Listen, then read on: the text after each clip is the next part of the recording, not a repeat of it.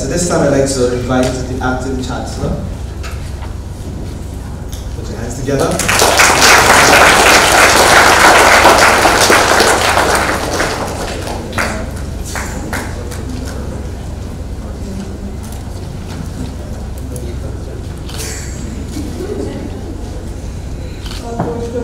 Established and observed that we wish to announce. Good evening, everyone, distinguished ladies and gentlemen. In response to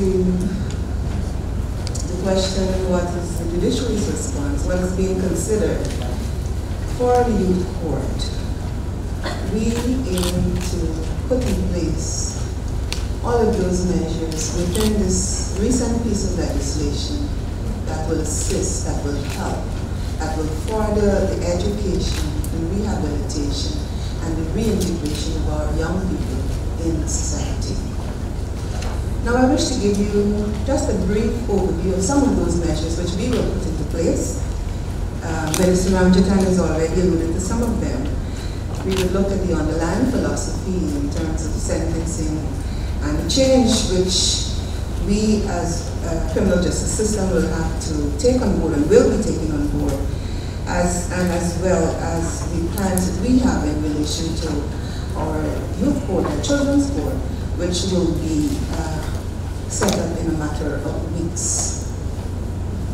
Now, children are important. That is a theme that you've heard throughout this entire evening. You've heard reference to the Convention, the United Nations Convention on the Rights of the Child, especially Article 40, which deals with protecting children in the justice system. And this new piece of legislation seeks to adopt some of those principles stated here. Now, prior to the passing of this Juvenile Justice Act, treatment of children in our legal system was under the Juvenile Offenders Act. I know the difference in the name, Juvenile Offenders, now the Juvenile Justice, Probation of Offenders Act, the name there too, Training School Act, and the Education Act.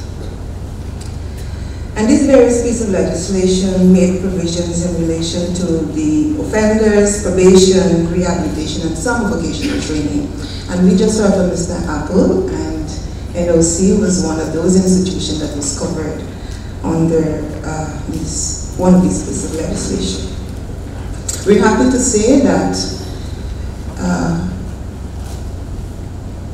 within the limitations of the then legislation, the testimony of Mr. Apple shows that there was still hope and he's been given a second chance. Today, this new act, which was assented to in June this year, gives us a more holistic and comprehensive approach to the treatment of children in contact with the law. The Act, as its short title states, is intended to amend and to consolidate the law in relation to criminal justice for juveniles and to provide for the establishment of facilities for custody, for their education and the rehabilitation of the juvenile offender. I believe it was one Mr. Fortin, writing in the book Children's Rights and Developing Law, said, "Children who become involved in a crime do not thereby lose their rights to be treated as children." And we are guided by that principle. They have to be treated like children rather than as adults. We recognize their vulnerability, we recognize their lack of maturity. So the underlying aim of the recently minted legislation is to have children who are in contact with the law to be diverted away from the formal judicial process, from that place called court. Court seems to be a last resort, given the context and the scheme of the Act. Prior to that, children were charged over the various offenses, some of which have been abolished and for which they will pay us a visit. But now, before the children are allowed to come to court, there are a variety of diversion measures and even systems of warnings and referral to programs and agencies within the community when they may have caused an infraction of the law. And the diversion of the juvenile away from the formal court process includes restorative measures and to deal with the juvenile to help him or her to understand where he or she has gone wrong. The Act also stipulates that diversion is the most appropriate and effective way to address juvenile crime, and it allows for effective and timely intervention focused on correcting offending behavior, and it is presumed to be adequate to hold the juvenile accountable for his or her offense and for the offending behavior. And a series of measures have been set out in the Act. My 8 or 7 minutes would not give me time to go through all of the diversionary measures. So if, as the last resort, first, if a child is in conflict with the law, in contact with the law, that child is the police, and in this case here is not just any police. The Act provides for the rank above a sergeant. The Commissioner of Police is here, so senior officers will be on the ground working with us also, and we're grateful for that. So the Act provides for for the children, the juvenile, to be in a program. The police will coordinate that, and the DPP also will coordinate that diversion program. If that fails, there is also the warning and the referral. The serious cases will come to the court. So if judicial proceedings commence for certain offenses, there are some safeguards in the Act where the DPP must give our fiat, and there must be a pre-charge screening by the DPP, and the consent of the DPP must be obtained. So children will be brought to court at the whims and fancy of anyone. The various offenses for which DPP must give our consent are listed in the schedule to the Act, and I will advise you to get a copy of the Act because it's very instructive, it's very informative, and it's available online. Sentencing principle by which the court must be guided, as stated in the Act, it's very critical, it's very crucial. Custody, as you would have heard, is last resort. There was a committee from England dealing with youth justice since 1979, said this about children being in custody. Once labeled a delinquent, a child is more likely to see himself as such, to associate with kindred spirits, to be a focus of attention for the police, and to become stereotyped. It is now widely accepted that conviction can have the effect of increasing rather than diminishing juvenile criminality. We are cognizant of that fact. The aim then in terms of the principle, or the principle in terms of sentencing then, is set out in the Act. We know the old response to crime, the old thinking was based on punishment. Crime was seen as a product of free will or rational choice, and therefore the offender had to be punished for his or her choice. Punishment related to the offense rather than the offender, and punishment had to reflect society's disapproval of the behavior of that person, that young person. And the aim of punishment, you know, basically was based on retribution, deterrence, rehabilitation, and incapacitation. And there are cases which would have set out those principles. Benjamin and the Queen, which I will not go into this evening, but suffice it to say that the rehabilitative aspect just contemplated the rehabilitation of the particular offender so that he or she might resume his or her place as a law-abiding member of the community. Deterrent was more imposed. The aim mostly was to impose deterrent elements, so vis-a-vis the particular offender, and a preventative element which against the particular offender, and to be an example to others. So imagine the full rigors of the criminal justice system and the punishment being imposed on children who are less developed, less mature, and vulnerable. We're happy to say that the sentencing principle as set out in the Act shows a sea change. It reflects a more restorative approach aimed at involving the offender, the victim, the parent, and the society in the entire process. It's dealing now with conflict resolution,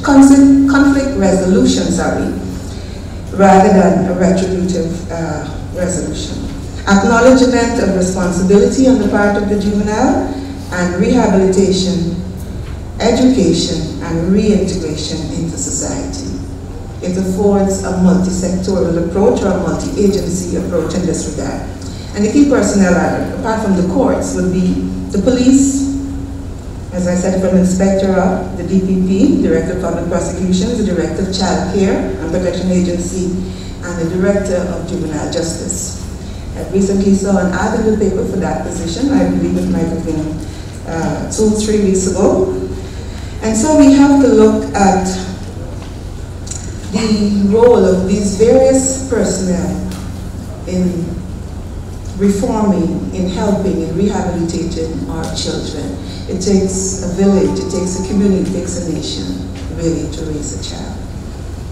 Now, you would have heard about the increase in the age of criminal responsibility and the question of duty incapacity was so amply stated by Minister Ramchatan. I just wish to say then that the court performing any functions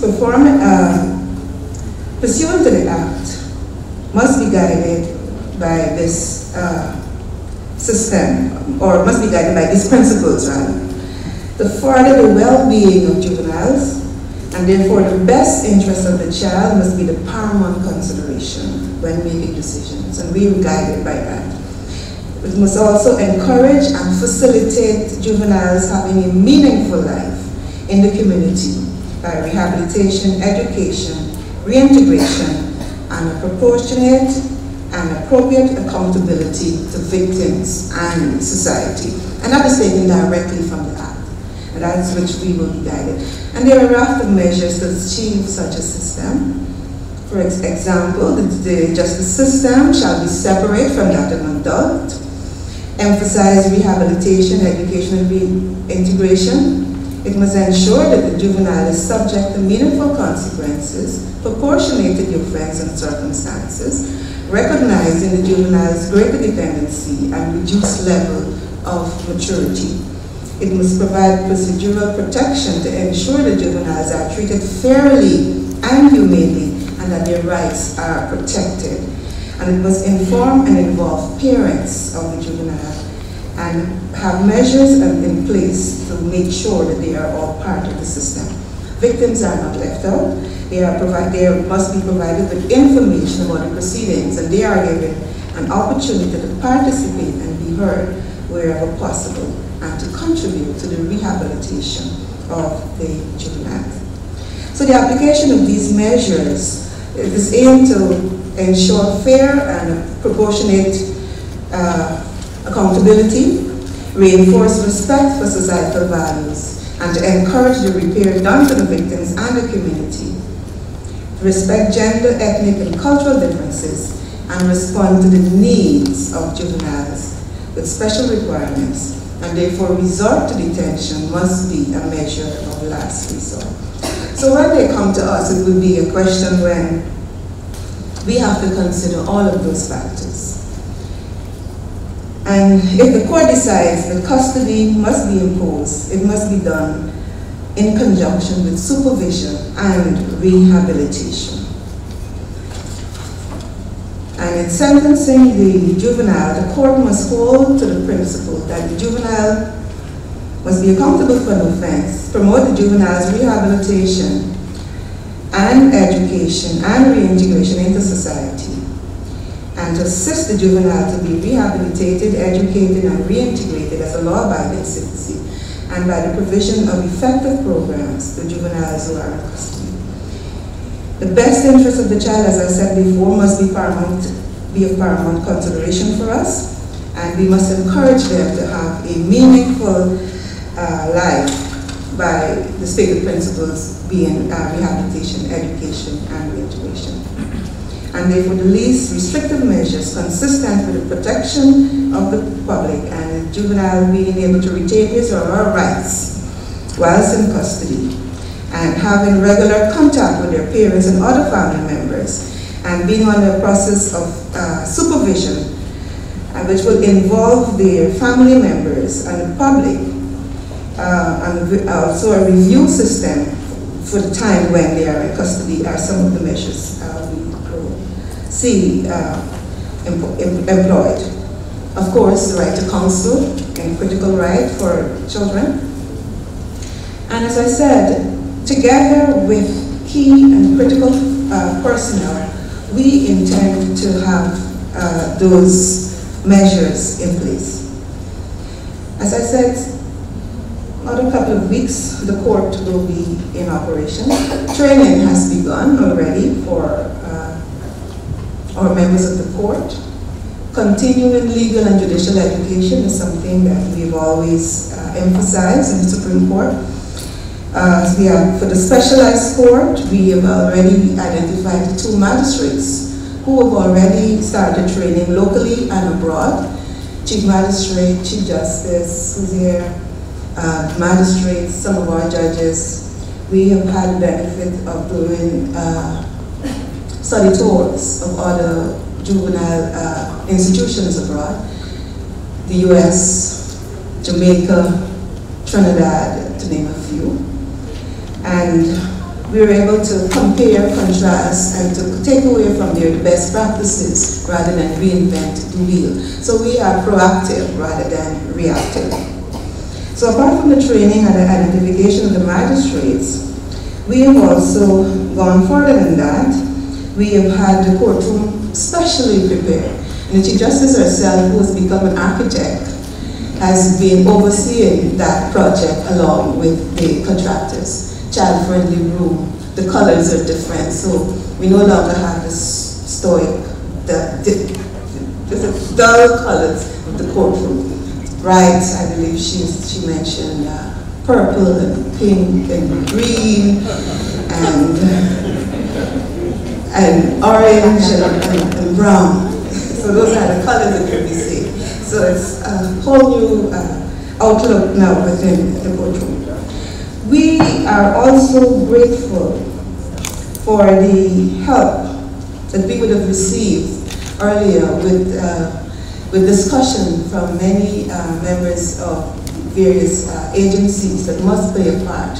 We met earlier on this year with DPP, Child Care and Protection Agency, Probation Office, the various NGOs, Ministry of Public Security, and we've had discussion in relation to the way forward.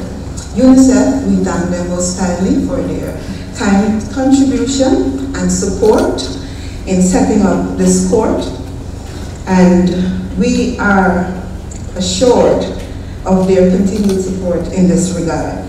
So together with the multi-sectorial agencies or multi-stakeholders and the commitment and the guiding principles within the new legislation, to answer Dr. Scott's question, youths can have a better life. And to answer Mr. Apple's, not answer really, but to reinforce what he has said, they also will be given